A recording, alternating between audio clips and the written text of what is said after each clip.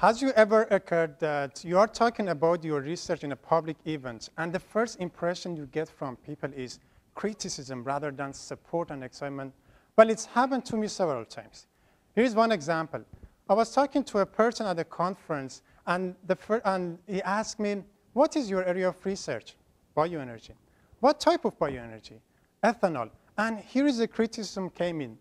He said, so you are trying to promote the production of ethanol from food crops, which negatively impact the food supply.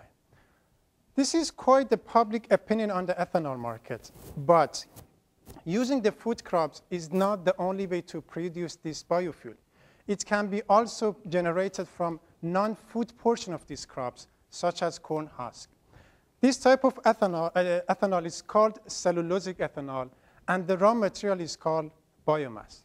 However, even with the introduction of cellulosic ethanol, food versus fuel debate has not lost its momentum. Why? Because this new biofuel cannot be mass-produced at a low cost.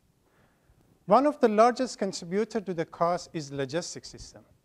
Logistics system includes all of the operations from farm to the ethanol production facilities, such as harvesting the biomass, collection, storing, and finally transporting to the plant.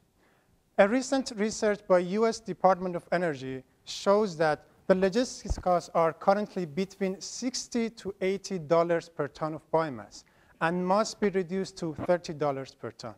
So the purpose of my research is to reduce the logistic costs and push it toward $30 per ton. How?